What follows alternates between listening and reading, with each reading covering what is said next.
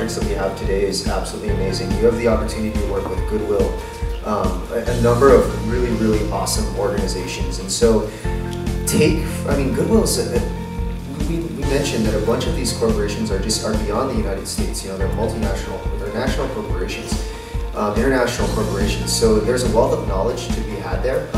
Take everything that you can, because it's going to prove imperative to future job applications and interviews. It's going to prove imperative to future projects that you're working on. Our cohort, we still talk every day on WhatsApp.